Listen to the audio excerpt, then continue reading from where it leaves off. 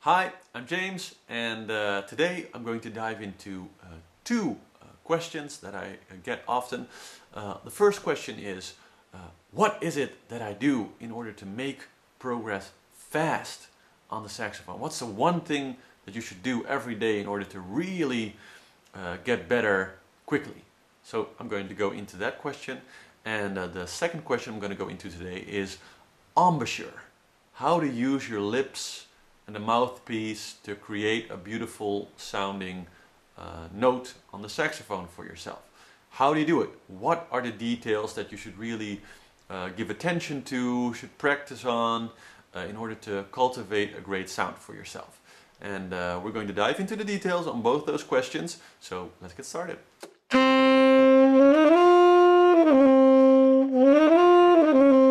Okay, so the first question, what is the one thing that makes all the difference when you're trying to make progress on the saxophone as fast as possible? What's the one thing you should really do every day?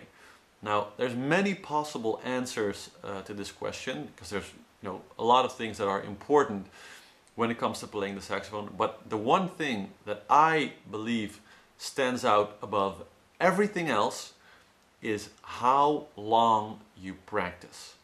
Now, what I've discovered is that when you're first starting, it's usually quite hard to practice longer than, say, 20-25 minutes.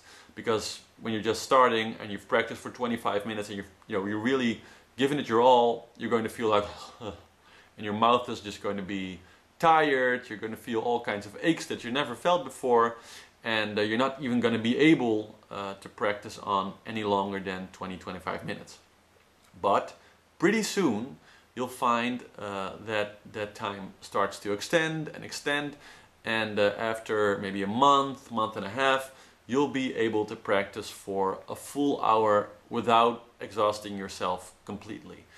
And I think the most important thing that you can do if you really want to make progress as fast as you can is to keep it, and I also stress this in all my books, to really keep it at 1 hour a day or more. I mean, more is always, the more always the better, but at least, at minimum, 1 hour a day of serious practicing on the saxophone.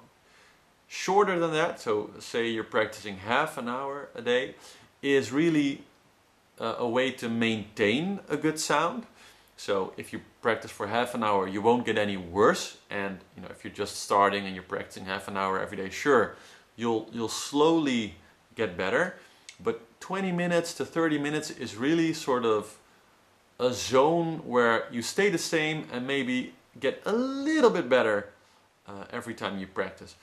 But whenever you go over 30, 35, 40 minutes and really go for 50 or 60 minutes at a time, that's when you're really getting better. Arnold Schwarzenegger has this great quote where he used to be this big trainer, of course, on how to do fitness and get really muscular and do bodybuilding, all that stuff. And one of his golden rules was, so I've heard, was the last few crunches. When it really hurts, those last, if you've done like 100, you've done this for 100 times with a weight, at the last 3 or 4 times when you're really burning up and you're going, ah, and it really hurts, that's when you're making progress. That's when you're building muscle. That's when you're getting better. And that's what separates the champions from the regular folks, as Arnold used to say. So the same rule applies to the saxophone. If you're practicing for half an hour, maybe a little more, you're doing great, you're maintaining what you have and maybe getting a little bit better. But if you really want to make progress fast, if you want to advance every day, then practice for longer than 30-35 minutes. Try to practice at least an hour every day. And of course there's many ways to fill in the hour, and you can do a lot of things within that hour to make your practice as effective as possible. And I've written many materials on how to effectively do that. But the main thing is, no matter what you do, if you practice for an hour a day, you'll make progress really fast. More is great, but no less. and you'll see that you'll get better every day. And it'll be significant. You know, you videotape yourself playing something and then practice an hour a day for a month. Videotape yourself, play the two tapes after each other, and you'll really see like, whoa, I got a lot better. So that's really the biggest secret, I think, is practice at least an hour a day.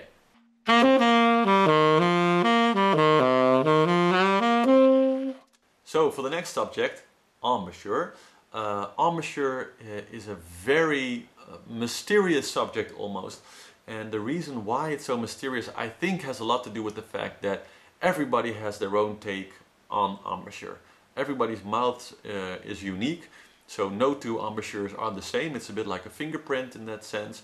And technically, if you were to look at some of the giants from the saxophone world, so the John Coltrane's, the Sonny Rollins, the Michael Breckers, those type of people, if you were to look from a purely technical point of view at their embouchure, then many teachers would be able to shoot holes in their embouchure, while they're the greatest saxophone players.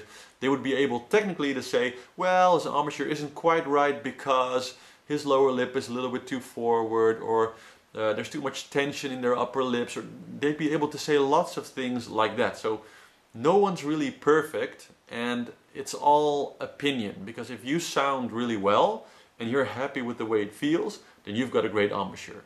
That's basically the only real rule that matters.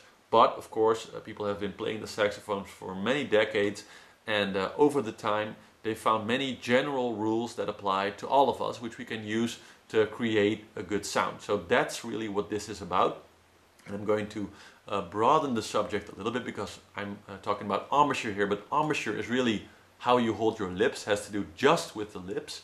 And all of the various things that go into creating a sound is of course much more than just your embouchure, just how you use your lips. And it's often a bit confusing for new students when people say embouchure. Do they mean what do you do with your mouth, just your lips? You know, where does the embouchure start and where does it stop? So just to make things absolutely clear so there can be no misunderstandings, the different items that go into producing a great sound on the saxophone are, first, number one, your breath support. So where does your breath comes from? Does it come really from your diaphragm muscles? Is there really good power to your breath? The second is, are you standing straight up? Are you keeping your air column straight, so the power for air can come up straight and go out through your air column and not be too much bended or stopped in some way? Then comes the shape of your throat and your mouth. So the different shapes that you can make are like O, A, E. Now you've got all these different shapes you can make with your tongue, which have a great influence on what you're going to sound like on the saxophone.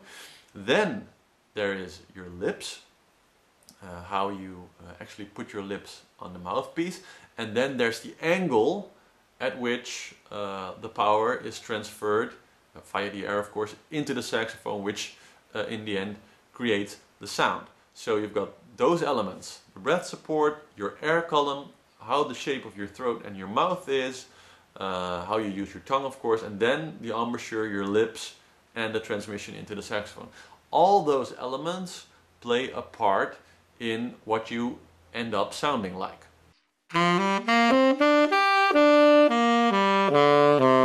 So let's start at the beginning with the breath support. Now when I say the breath support, what I really mean is the diaphragm, because breathing from your belly, or using the breath support, is really breathing consciously using mostly your diaphragm muscles. Now in the second book, Unleashing the Dragon, I go really deep into where is the diaphragm exactly, which muscles are you using, and this is a broad subject. I really recommend going online and looking up pictures of the diaphragm, go maybe into medical journals and look it up and really get an image for yourself of where are these muscles that I'm supposed to use to play the saxophone, where are they located exactly, because you'll be quite amazed what it looks like and where it's located. Most people have a sort of a strange idea of where it is and what it looks like. That's step one. Know what it looks like. Second one is you really have to grow a consciousness of the diaphragm muscle, because we don't consciously use it. It's on the inside of our torso. It divides all the intestines in your belly and the lung space. So it's like a wall that goes from here straight through your body from the front to the back. And the way we use it to breathe is it pushes down, filling the lungs. And this creates the illusion of breathing through your belly, because there are no lungs in your belly. So whenever somebody says you have to really breathe from your belly and you have to get the air to really come from your belly, that's sort of nonsense, because there are no lungs in your belly, there's no air coming from your belly. What's happening is the diaphragm is pushing the intestines outward a little bit, because the space in your belly obviously goes smaller when the muscle comes down to fill the lungs, and this creates the illusion of a rising belly. You're not breathing from your belly, we're breathing from our chest. You're just filling up your lungs completely, okay? So that's step one, really understand the diaphragm. And the easiest and fastest way to really create a good conscious feeling for this muscle is to stand on your head, or to bend over and touch your toes, and then breathe in deeply. Normally the diaphragm doesn't have to work against gravity. In fact, part of what it does is it just relaxes and it lets gravity do the job of helping you breathe by just pulling the diaphragm down through gravity. So when you stand upside down, or when you bend over, your diaphragm all of a sudden has to work against gravity, and you really feel that effect. You really feel, hey, I'm using this muscle somewhere in between my lungs and my belly here, and you can really feel it when you're standing upside down. So a good exercise is to bend over or stand upside down, breathe in a few times, really hold on to the feeling, really grow a consciousness of it, and then slowly stand up again or rise up again, and try to keep that feeling. And that way you can slowly grow your consciousness until you really can sort of feel it, just like you're feeling your hand, or like a muscle in your belly muscles or your legs. So that's step one. Second part is your air column. Once you've really learned to breathe strongly from your diaphragm, you need to really straighten up your air column, so the air can come up straight and go around one bend through your head, and then go out straight. So really, and the more straight you're sitting or standing, the easier the air will flow, and the more power you'll put into your sound.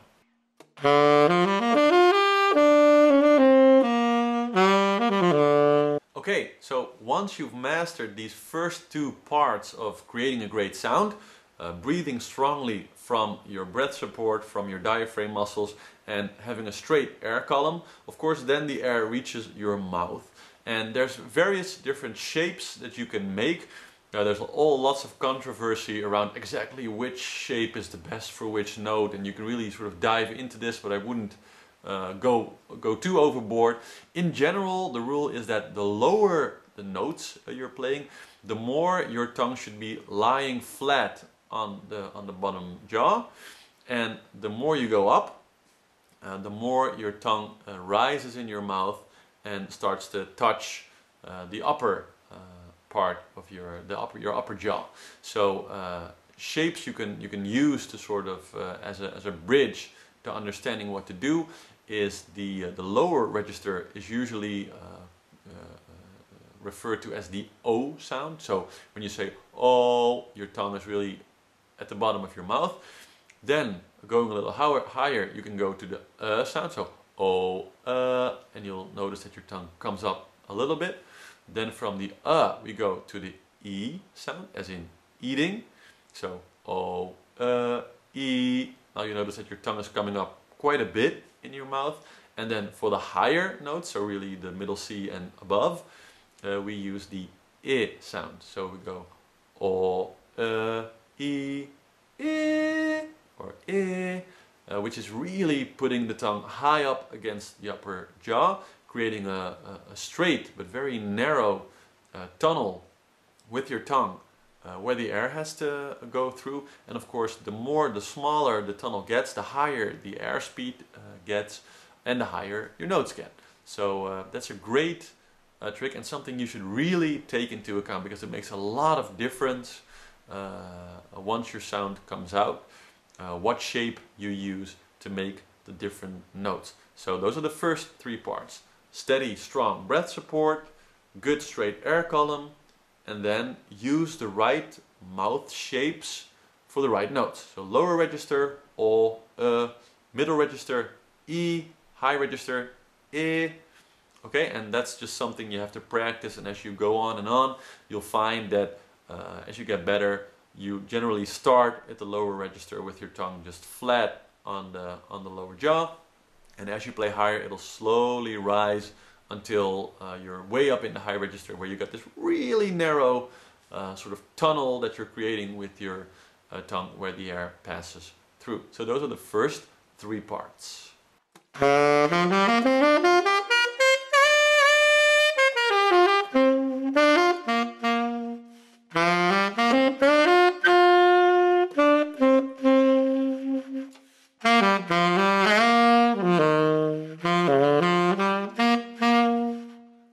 So now we get to the actual embouchure part, the part with your lips.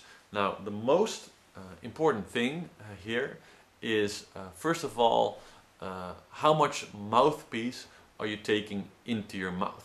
Now, general rule, it's really different for everybody, because there's lots of different mouth shapes and sizes, is to take about half of the mouth. So your lips should end at about the halfway point. So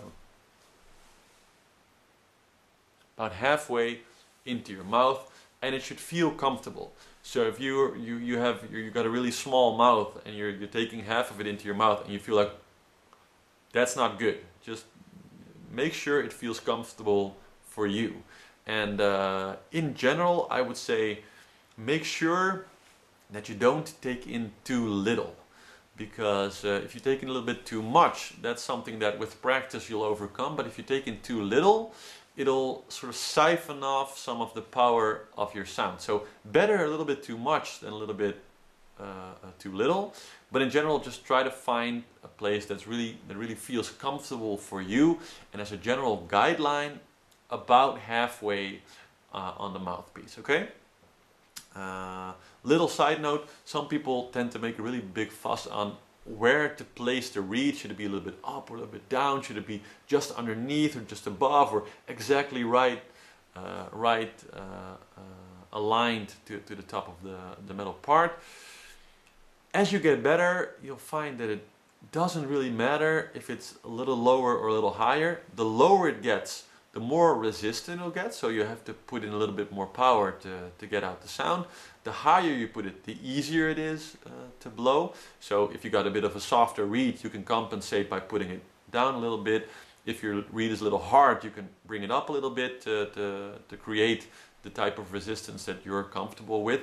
And those are kind of the general rules. In the beginning, it tends to matter a lot, but as you get better, this is something that you can just compensate. Even if it's really crooked, or sometimes I'm playing and there's a little piece missing or something will break off, and it'll still work just fine. Good.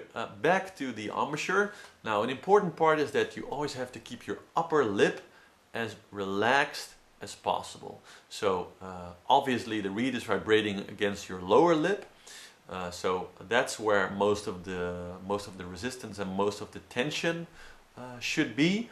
And the upper lip should really lay very relaxedly across the top of the mouthpiece, and shouldn't be any more power or tension in it than is needed, just to make sure to keep the air in. But that's it, that's the maximum. It should feel really relaxed. Now with the lower lip, it takes quite a bit of time before you can really dive into all the details and all the little differences that you can create with your lower lip. Why? Because when you're just starting, you're paying attention to the larger things, like where do my fingers go? You have to pay attention to your breath support. So you're doing all of the larger scale movements, and you're focusing on that, and that's natural. So don't sweat this stuff until you've been practicing for a little bit. But then gradually you'll get to a point, or you'll come to a place where you feel, hey, my fingers are kind of moving by themselves right now. I don't have to think about it so much anymore. My breath support seems to be pretty steady, pretty good. Don't have to focus on that anymore so much. And then you'll come to a place where you think, hey, now I can really focus and really give some attention to all the little details that I'm doing with my lower lip. And a great way to practice this is by doing mouthpiece exercises, which means playing the mouthpiece without the horn attached, because you can play any song you want on just the mouthpiece alone without the horn, because the horn only amplifies the sound that we're making on the mouthpiece, because that's where we really are creating the sound. So a good exercise is to play scales on your mouthpiece, or to play little songs. And as you do that, you'll notice that the way to make different notes is really the shape of your mouth in combination with how you use mostly your lower lip. How much pressure are you applying? How exactly are you using it? And this is different for everybody, but this is really the way to practice it. Now, your neighbors are not going to like this because it's very loud and it's very high. You might even want to use some earphones for yourself if you want to protect your ears a little bit. It's not really pleasant to listen to, but you know, just as an example, let's do Here Come the Saints on just the mouthpiece. Cover your ears for this.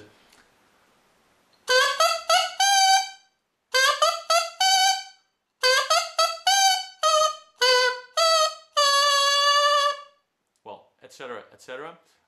That's a great way to practice getting better, and you'll really find that if you do a month, 2-3 months of practicing just the mouthpiece for, say, 10 minutes for every hour that you're practicing, you're practicing just on the mouthpiece, you'll find that your sound makes a giant leap forward in quality. People will really go, whoa, your sound's really improved. And usually it's from doing just the mouthpiece exercises. It's a great exercise to do. Great, so now we have the first 4 elements of the saxophone sound. We have the breath support, great strong breath support. We have the straight air column. We have the shapes, the different shapes that you're making in your mouth for the lower and the middle and the high register.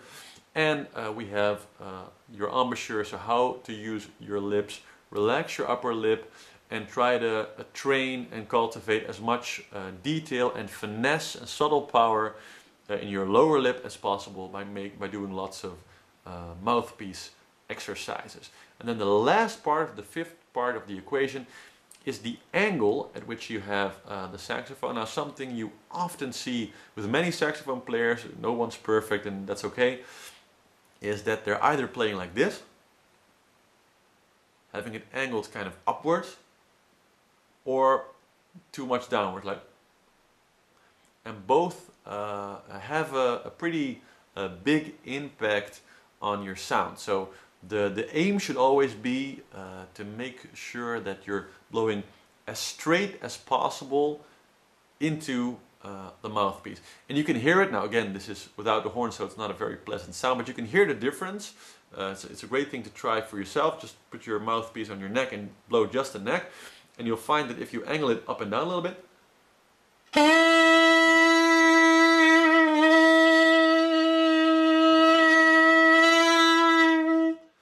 is that you'll find this different effect it gives, whether you're angling upwards too much or downwards too much. You're siphoning off a little bit of the strength. When you go upward, it tends to get sort of wavy and whiny, and when you go downward, it tends to get very hollow and it tends to overpower a little bit. So it's important to find for yourself, it's sort of a zone where it's okay, and just find a place, find an angle where it's the most comfortable for you, and when you're blowing into the horn, as straight as possible. And take into account, of course, that you're standing straight up and that you're adjusting your neck strap so it falls into your mouth with as little effort as possible. And beware, sometimes in order to have it fall into your mouth, people tend to sort of go backwards a little bit, or you know, come forward with their neck. You really want to stand up straight, keep your air column straight, and then have the saxophone fall into your mouth at as straight as possible of an angle. It's always a little bit downward, but I think you know what I mean when I say try to keep it as straight as possible. So those are the 5 elements that really, the 5 basic technique elements that really go into creating a beautiful and brilliant sound on the saxophone.